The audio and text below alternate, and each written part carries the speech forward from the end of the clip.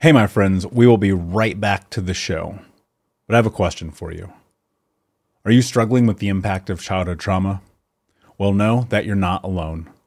I'm here to let you know that I'm starting a brand new weekly coaching group that includes a year of live coaching, accountability, support, habit and goal setting, and more.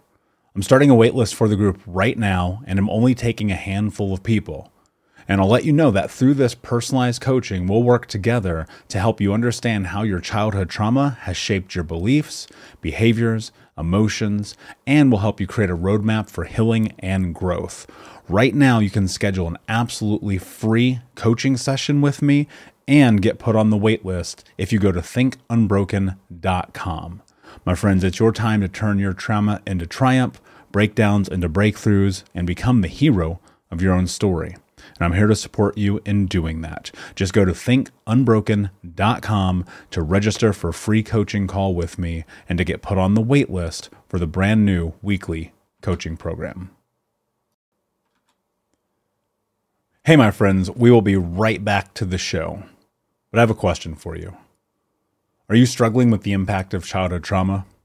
Well, know that you're not alone. I'm here to let you know that I'm starting a brand new weekly coaching group that includes a year of live coaching, accountability, support, habit and goal setting, and more. I'm starting a waitlist for the group right now, and I'm only taking a handful of people. And I'll let you know that through this personalized coaching, we'll work together to help you understand how your childhood trauma has shaped your beliefs, behaviors, emotions, and will help you create a roadmap for healing and growth. Right now, you can schedule an absolutely free coaching session with me and get put on the wait list if you go to thinkunbroken.com. My friends, it's your time to turn your trauma into triumph, breakdowns into breakthroughs, and become the hero of your own story. And I'm here to support you in doing that. Just go to thinkunbroken.com to register for a free coaching call with me and to get put on the wait list for the brand new weekly coaching program.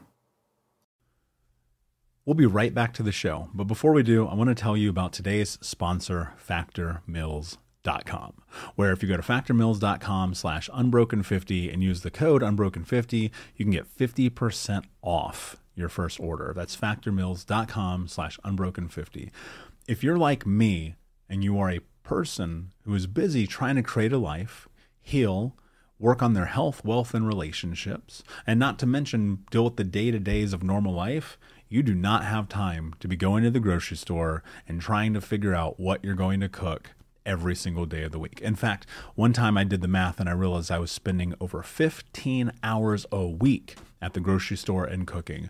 When I added Factor, I got to use that time for myself, for my family, for my friends, for my community, and for my business. And so if you're in the place where you need some more support in the kitchen, head to factormeals.com/unbroken50 and use the code unbroken50 to get 50% off. Hey, my friends, we will be right back to the show. But I have a question for you. Are you struggling with the impact of childhood trauma?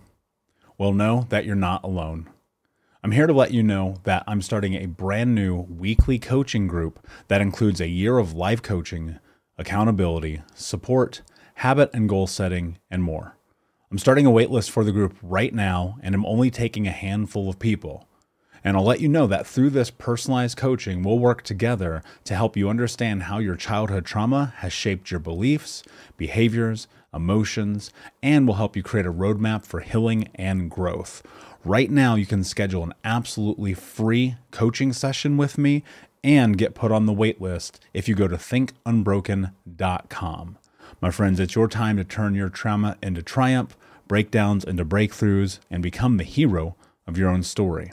And I'm here to support you in doing that. Just go to thinkunbroken.com to register for a free coaching call with me and to get put on the wait list for the brand new weekly coaching program. Hey, what's up, Unbroken Nation? I hope that you're doing well wherever you are in the world. I am Michael Anthony, author, speaker, coach, mentor, and advocate for adult survivors of childhood trauma. And as usual, you are listening to the Michael Unbroken podcast. First, I was thinking about something as we start to head into this new year, and that being this idea about disappointment. and how we navigate that as trauma survivors, and more importantly, how we navigate that as human beings. I think one of the huge mistakes that people make in their trauma healing journey or in any personal growth journey is not recognizing that everyone faces disappointment. You know, Even in my life right now, everything that I do, all the traveling, the books, the podcast, the speaking, the coaching, everything, like I fail constantly, right? I think about it every single day, how I've made mistakes, how somehow I've not done that thing, how somehow it could be anything, right? It can be from, did I not show up as hard as I could have in the workout? Did I not write well enough? Did I not, whatever? There's always something, right? There's always something we can be disappointed in ourselves about. The struggle that we face is changing the narrative from disappointment to understanding that those places and times in which we fell are opportunities to learn. I don't know how else to put it. Those moments of failure, they're opportunities to learn. One of the biggest problems that we face, though, and I might just say that again and again, is that personal narrative that we have with our relationship with disappointment. Look, we're used to it. We've leveraged the idea of the world always letting us down, our family, our friends, our community, and then we tack it on to do ourselves.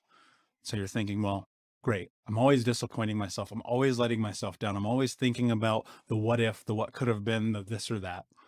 The truth about it is that disappointment will always be in our lives. I don't know that there's any person on planet Earth that will reach 100% of their optimal potential.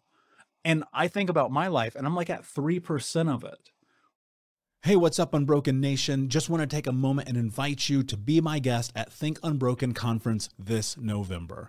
That's right. Think Unbroken is hosting our Unbroken Con for free. It's 5 days of trauma transformation information with myself, special guests, and even some of the leading experts in trauma education from around the world. For 5 days, we're going to jump into what it means to actually take the steps to be unbroken. All you have to do is register for free at unbrokencon.com. That's UNBROKENCON.com. That's right. 5 days of trauma transformation information with me, special guests, and some of the world's leading trauma trained experts for free for 5 days this November. More details to come. But in the meantime, go to unbrokencon.com to register, and I'll see you there.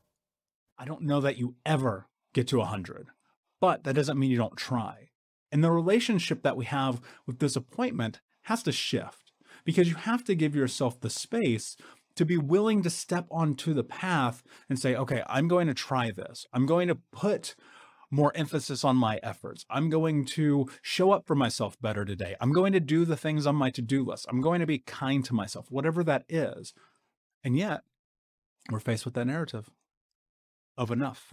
And that's what it is. There's such a correlation between our understanding of what is enough and our capacity, and then letting ourselves down. Now, I think there's levels of this also. On one hand, you have, am I showing up for myself and truly doing the things that I said I was going to do, or am I disappointed because I have not done that? On the other side of it is, I'm disappointed in myself because of the expectations that other people around me have put on me. And now that is how I believe that I should exist in the world. Now, these are obviously two totally different narratives, but both about disappointment. If you are in a place where you feel disappointed about your efforts, then you have to take a really hard, true, and honest look at your life and understand where you are in your own way. So much of this journey is about understanding where you are at this moment to get to where you want to go. And if today, right now, you're stuck in this narrative of I am disappointed in myself because I did not show up for myself, that is tied so deeply into our worth, our value, and our self-esteem. And it's really easy to get that misconstrued with effort, right? Because there is a correlation between what you put in and what you get out, but there's also the mindset that you have, the way you think about yourself, the way you feel about yourself in the world. And the sad part of it is many of us, and I've mentioned this before, are ingrained with this software that says we're not good enough, smart enough, capable enough. And so we reach in towards these levels of perfectionism and saying to ourselves, I have to be great at everything or I'm going to be disappointed when I'm not. Realistically, I don't know a single person who's great at anything. And I mean, I'm not. I certainly am not. And so I measure that and I think about how can I just show up more, better, stronger, harder, more efficient, whatever that thing is, and keep moving forward. And that's the thing here. Can you keep moving forward? Can you keep showing up every single day and doing that? And you have to reframe your understanding of what disappointment means. If you take it and you spin it on its head and you go, these moments in which I did not live up to my expectations as self-defined can be moments of learning. And I can measure that and look at it and go, okay, in this moment, I did not live up to my expectation of what I set for myself. Thus, I have failed. Now, disappointment can be an emotional response, right? But it also can kind of be that trigger that throws you further down that spiral because you don't do it one time and next thing you know, 10 days, 5 months, whatever has gone by, you're looking back on your life and you're going, man, I'm such a disappointment.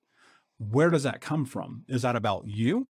Or is that about the other people? Is that something dad said when you were 4? Is that something that your teacher said when you were 17? Is that what your boss said the other day? Disappointment is always going to be there. There's no way to escape it. It's just fact. But how do you understand it? Can I look at it and go, all right, I didn't show up for myself here. Thus, I'm not going to actually beat myself up about this because there's no space. Why am I going to beat myself up about this when the whole world already is beating me up about everything else, right? Then you sit with it and you measure it. And you ask yourself a very difficult question. And that question is, why did I not show up for myself in this moment? Right?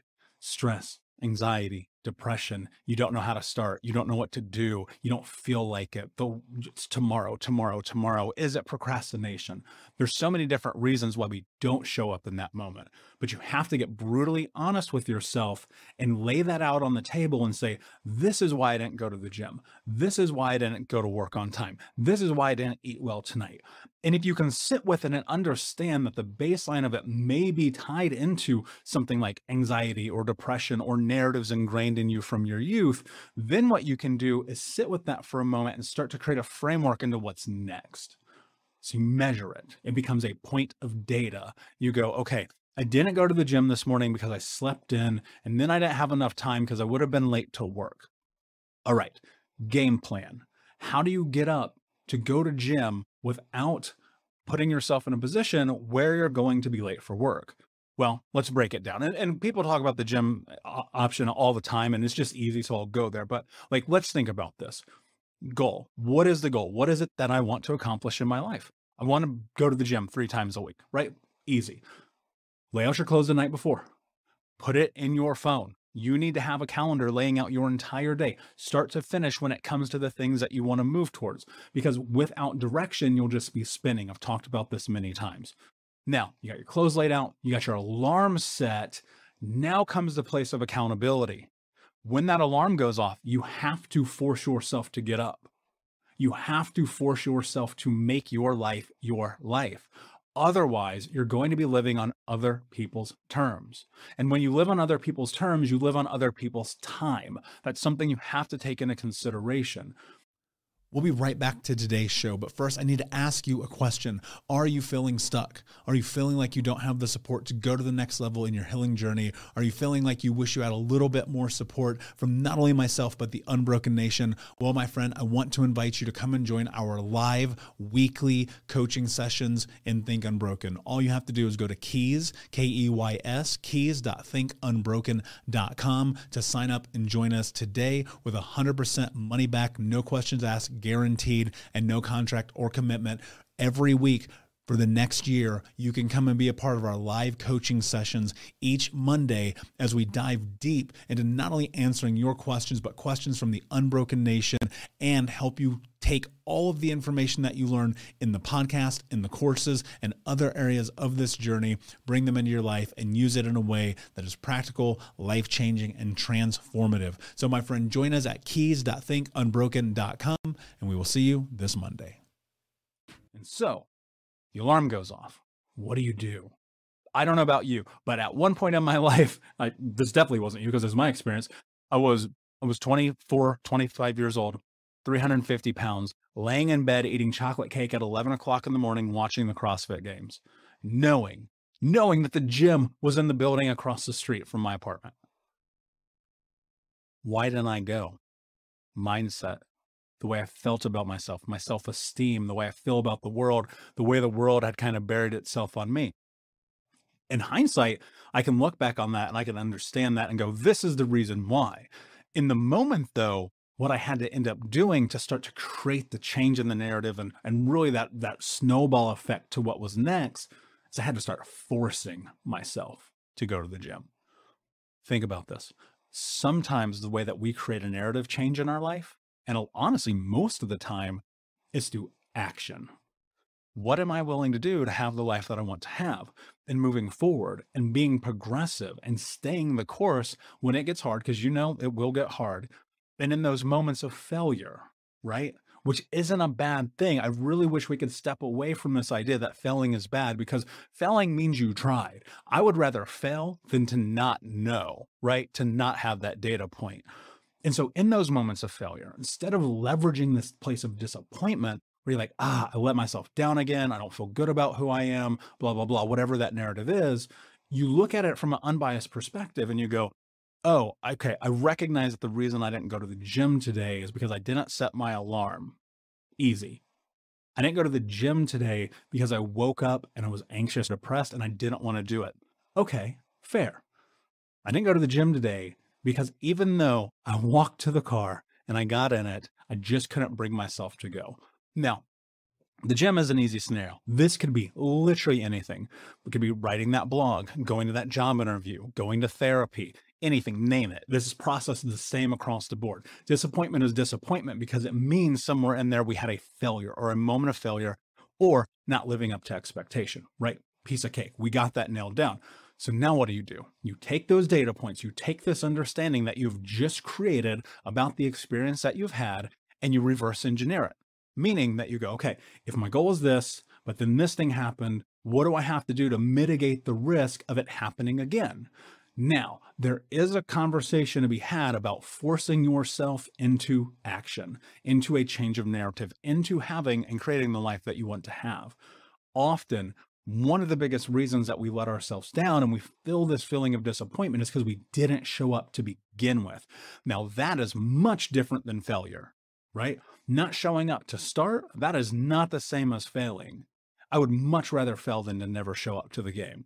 And so now ask yourself, are you showing up? Are you doing the thing that you said you're going to do? And if you're on the course and you're going and you have momentum, well, momentum is one of the most important things in this entire journey. It's about continuing to go and go and go.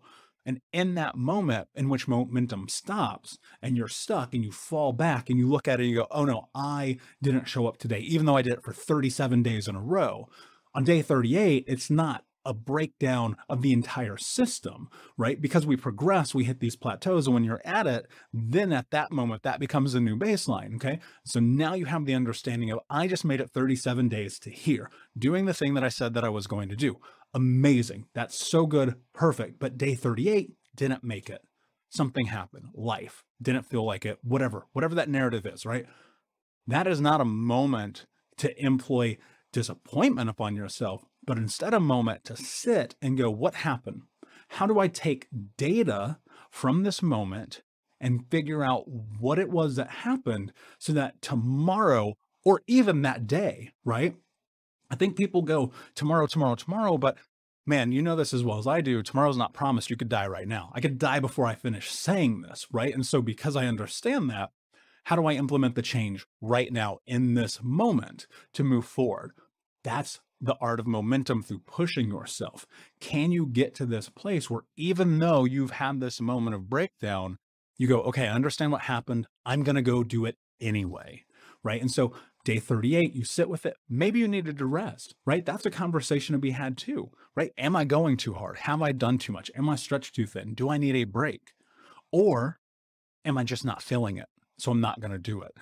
If you want to step into what's next in your life, you have to force yourself to do things even in the times that you don't feel like doing it. Because like, to be honest with you, if we only did things when we felt like doing them, we'd probably never do anything. I know I would never do anything, right? And I think about that moment back there, being 350 pounds, watching CrossFit games, and then thinking about my life of like doing CrossFit in multiple different countries and having this really nice physique for a while, and then COVID happening, and now getting back into the routine and looking at these as data data points and going, okay, I'm not disappointed in myself, but what I have to do here is understand what has happened, create a game plan and a roadmap, and then accountability. The world is going to beat you up all day, every day, no matter what, from your hair color to the size you are, to your gender, to everything in between. You already know this. I'm not telling you anything that you don't know. So why the hell are you going to beat yourself up? Right? That's the easy thing to step into. And people will go, well, I don't have self-esteem and I don't have self-belief and I don't have boundaries or anything like that. Okay, fine. You don't right now, not in this moment. And so how do you do that? You create them. You have to create your life, and you're either going to do it on your time or you're going to do it on someone else's.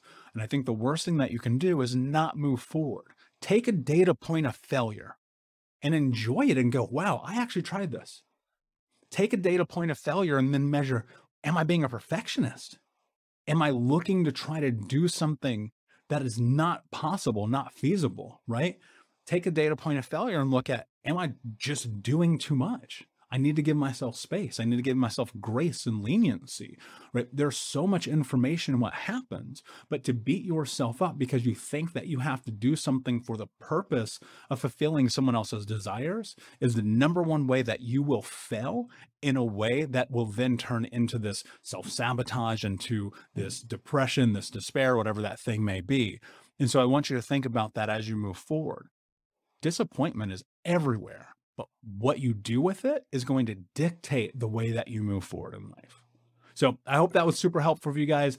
As usual, thank you so much for stopping by. Please subscribe, like, comment, share with a friend. Until next time, my friends, be unbroken. I'll see ya.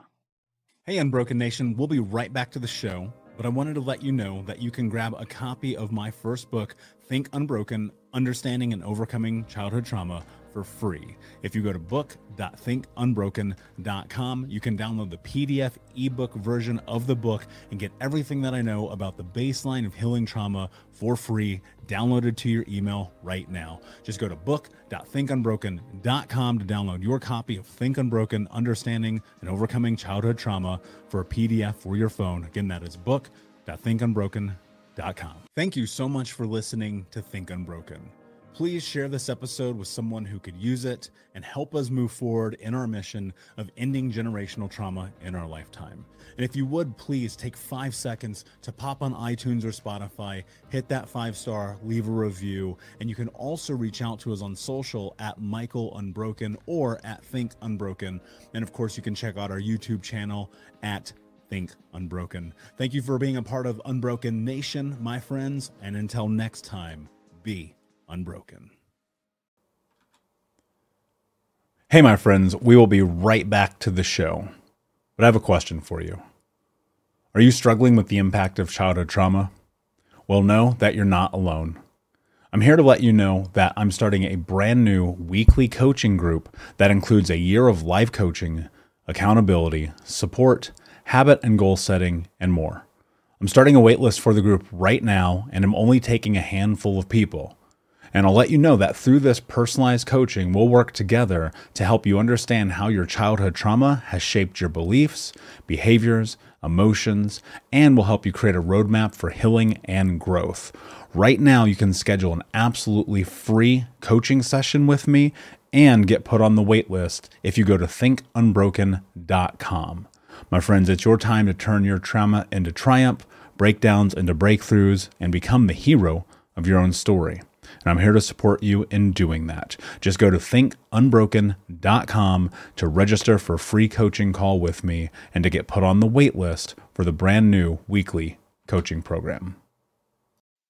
Not all bread is created equal. And if you like yours soft, fluffy, moist, and delicious, then Hero Bread and Buns should be your first choice. But Hero Bread isn't just about taste and texture. It's high in fiber with ultra-low net carbs with 0 grams of sugar. Order today at hero.co and use the code AH10 to get 10% off your first purchase. That's AH10 at hero.co, HERO.co for 10% off your first purchase.